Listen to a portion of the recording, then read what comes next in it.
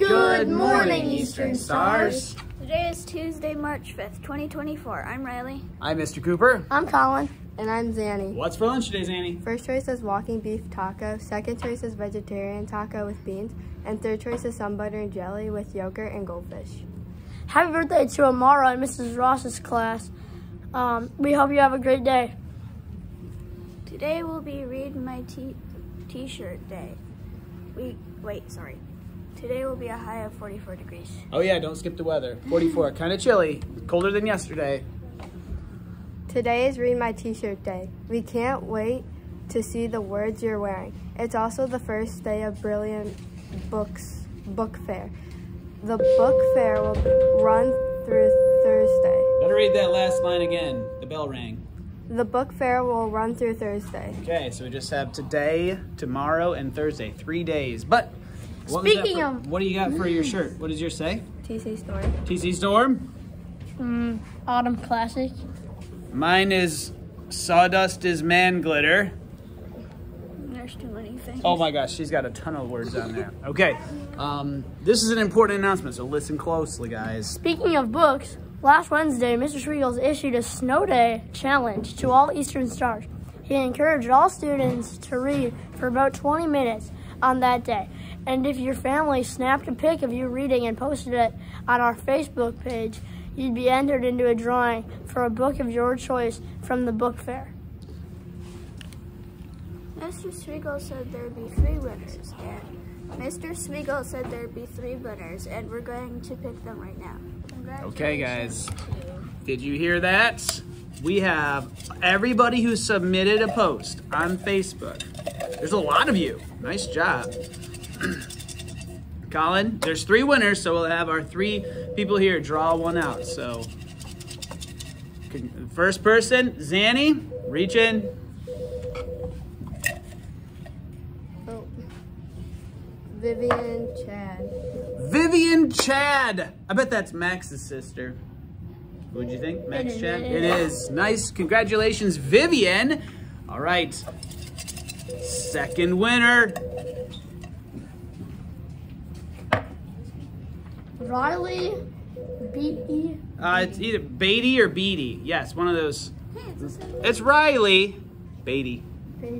I think. Nice. Congratulations, Riley. All right. Yeah, you almost got that one. Her first name's Riley. All right. Third winner.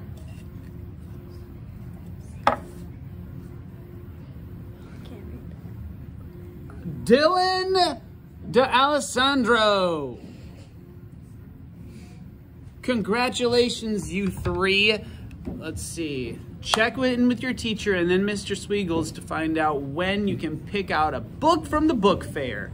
Wow. Those are some lucky kids because there are a lot of people in here. Nice job being lucky.